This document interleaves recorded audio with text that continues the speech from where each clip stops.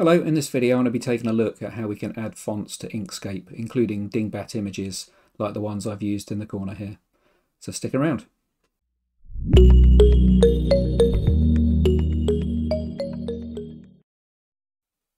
Whether you're using Inkscape for your own personal craft projects or for commercial purposes, at some point you're going to better want to use different fonts. If you're using Inkscape for designing t-shirts, logos, or for low content publishing, you need to be sure that the fonts that you're using in your designs can actually be used for commercial purposes. For fonts that are already in Inkscape, you Google it, look up the font and find out whether or not you're allowed to use it for commercial purposes or whether you have to buy a license. Personally, I tend to just download free for commercial use fonts. I want to show you a website that I use for downloading fonts. It's called 1001fonts.com.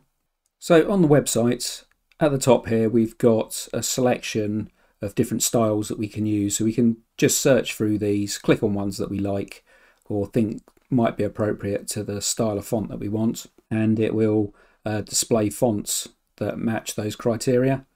Underneath that, you've got a section where you can just stick in some text that you want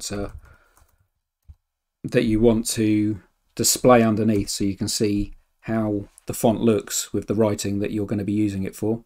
Next to that, you've got a button to select only fonts that use characters. So you get fonts called Dingbat fonts, which are made up of images, so it'll reject those. Next to that, you've got a little price tag.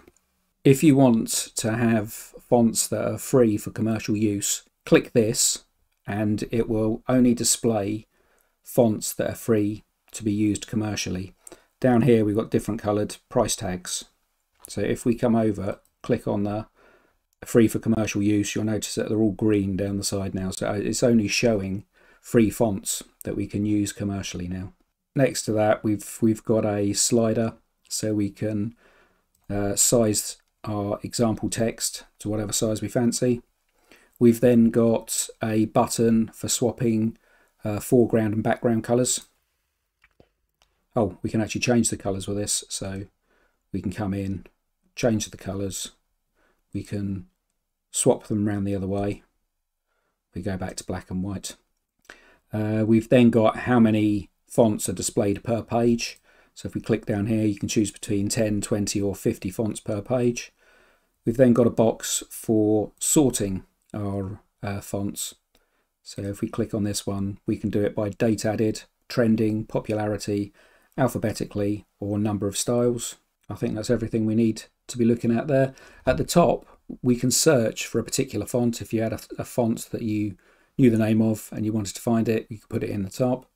Or we've got font categories. If we click on font categories, this drops down a large list of different styles and fonts that we can use. Dingbats. So this is what I was talking about earlier.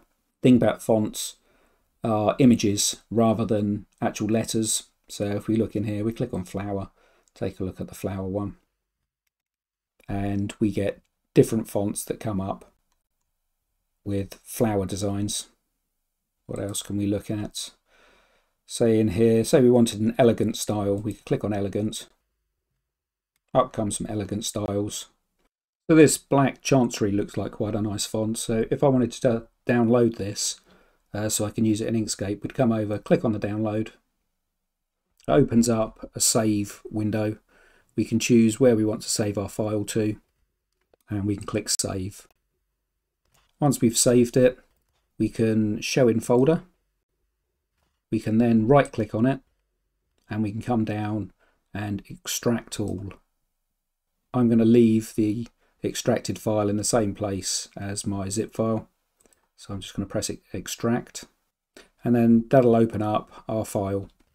So in here we've got a text file. The text file generally just goes through licensing, what you can use it for. So make sure you read this before you use anything for commercial purposes. And the other one is our actual font. So this is a true type font.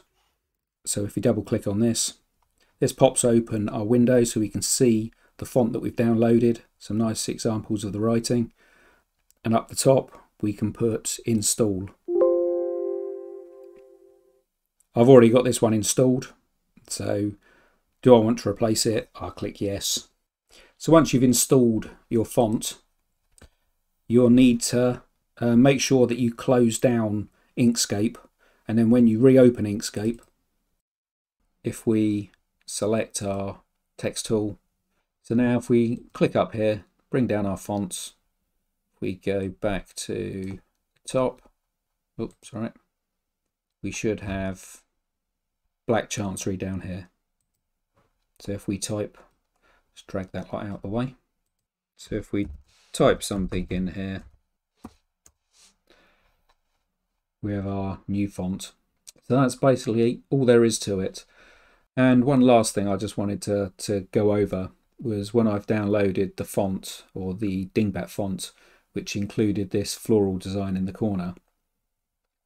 Each letter of the font is a single path. So this would have all been one path. So I've had to break it apart. I'll quickly show you how to do that. So if we come over to the side, just going to click here and get the text tool. Click here, put a capital B. Then I'm going to go up and find the font that this was on, Victorian Designs 3. So we click on this. Sorry, I better select our B first. Select our B. So now I'm just going to stretch that out.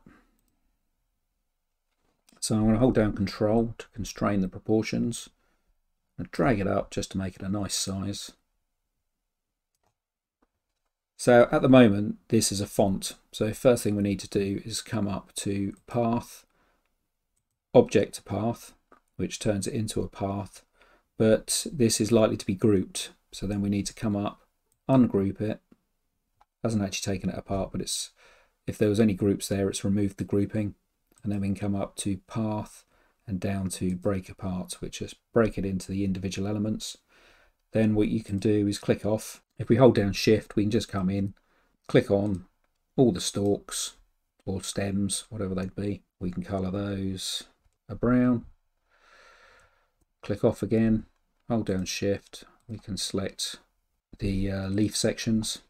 So then we can colour these. I used a radial gradient in the design that I've got there. So if we click on radial gradient, actually we've got it here. So as you notice at the moment, it's doing a radial gradient separately on each leaf. This is because they're not grouped together. So if we come up and group them, get our colour back to normal, then we go back in to radial gradient, and then we can choose the gradient down here. And as you can see, it's coloured it in for us. The other thing I did was petals of the flower. So we just go around, hold down Shift, select all of these, and give it a radial gradient. We choose the pink that we got there. Oh, forgot to group them again, but you get the gist. And then we can do the same in here. We open it up a bit, hold down Shift, select each of the individual elements. I'll group them together this time. Group, and we can then go radial gradient and the one that I think I used for that. So that's how you can take a Dingbat design and colour it in. So I think that covers most of what I wanted to look at. If you've got any questions, just leave them in the comments below and I'll get back to you. Thanks for watching, and I'll see you in the next video.